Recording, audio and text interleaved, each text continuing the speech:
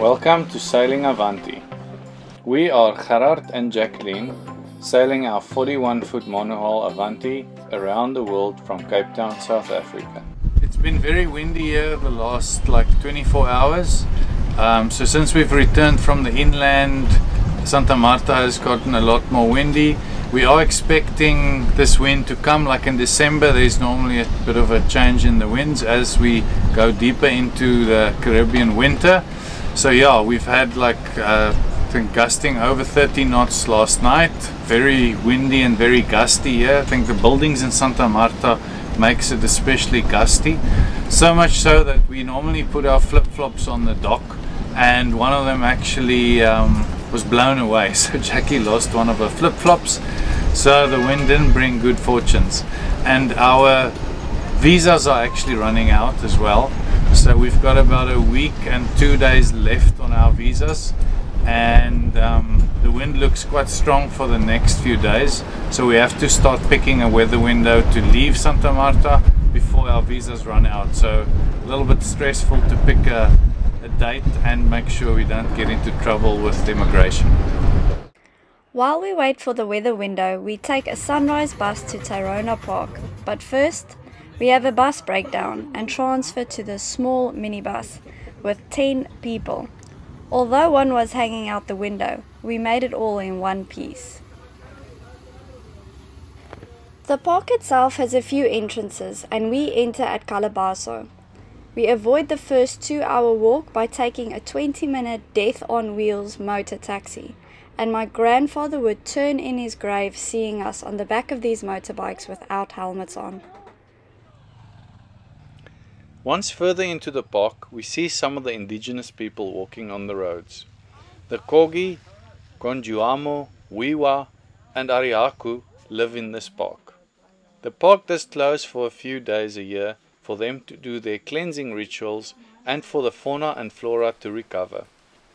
You are, however, not allowed to enter their living areas for any reason. The park actually only allows 6,900 people to enter daily. So by going late afternoon, one could actually be turned back. The park is massive, and most people rather spend a night in one of the many eco-hotel, hostels or campsites. It's 15,000 hectares and is home to 770 different plant species, 5 species of cats that include the famous puma, 40 species of bats, 59 species of mammals that include monkeys, sloths and deer, 396 species of birds that include the purple macaw, and 4 species of sea turtles, to name just a few.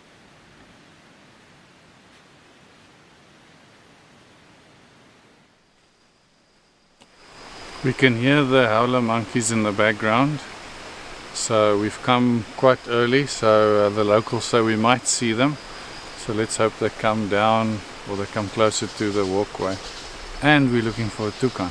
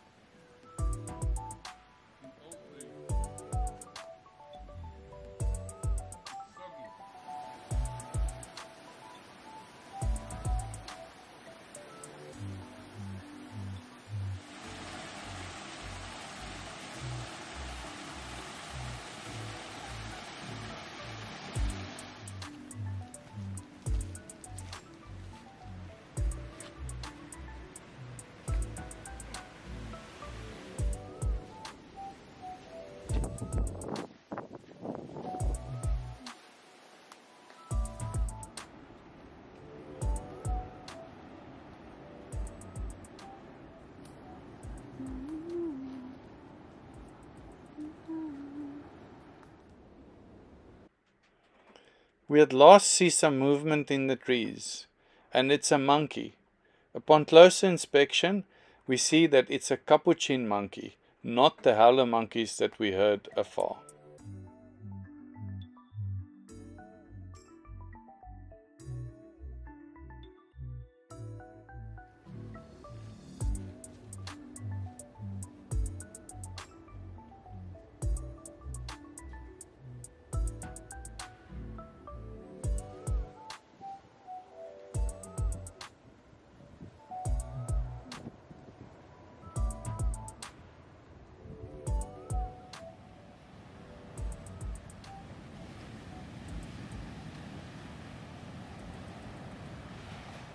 Making our way back down to the beach after being as high as 900 meters above sea level, we stumble upon a nude beach and keep going till we find a spot just for ourselves. The beaches are beautiful, with the mangroves coming almost all the way to the water.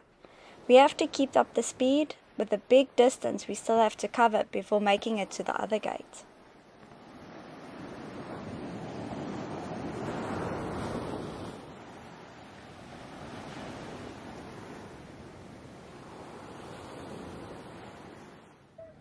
From strolling along the calm and pristine beaches, we had no clue of the path that was lying ahead of us.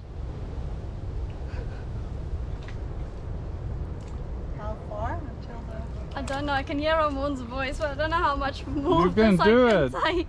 Oh, this is gross. Where's everything But we were sitting for a long time, we're walking now. Be honest, how is it? It's very, not allowed to swear, muddy. And it's very deep! Ooh, ooh, I'm knee deep in mud! Ugh.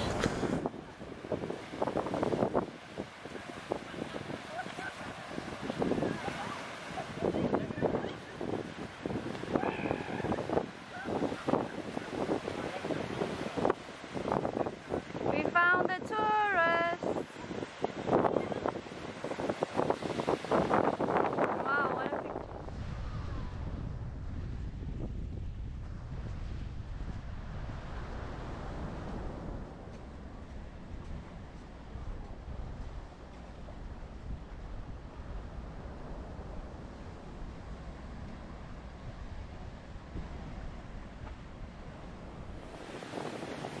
We make it to the most popular and most visited beach. You can also take a boat to this beach from another town instead of the walk through the jungle. The beach is filled with people, restaurants, and a small tented area where you can spend the night.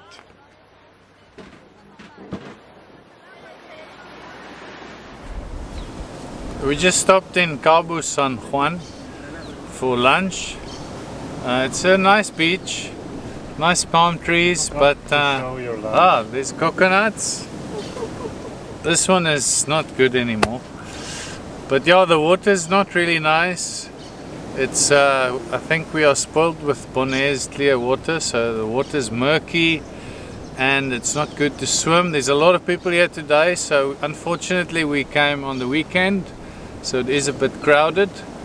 But it was a really nice hike through like the jungle, and yeah, we're on our way back now. It's a 2 to 3 hour hike back to get the last bus before it leaves.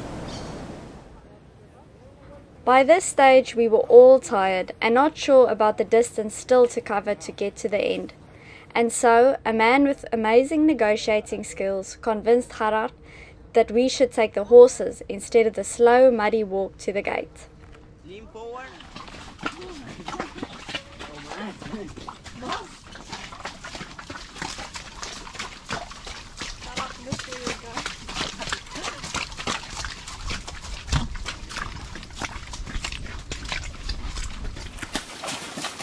Hey, smiling, hola.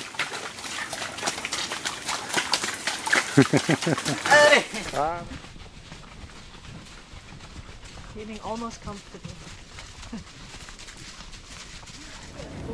We've just finished our horse ride back from the beach.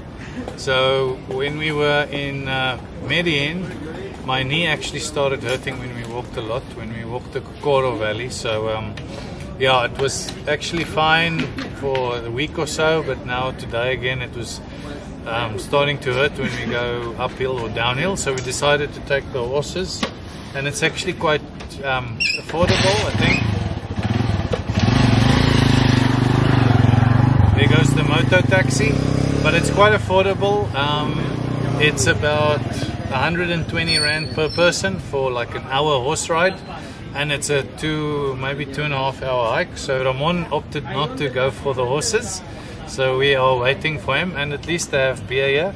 But all in all, I think the experience today was quite expensive. It's quite a long hike, or if you don't want to hike, you can take the motorbikes and the horses. But it works out to be quite a few pennies, and we didn't even have lunch. We just had food that we bought at the supermarket. So really nice to walk through the jungle. The beaches were not that great, but overall I enjoyed the horse ride the most.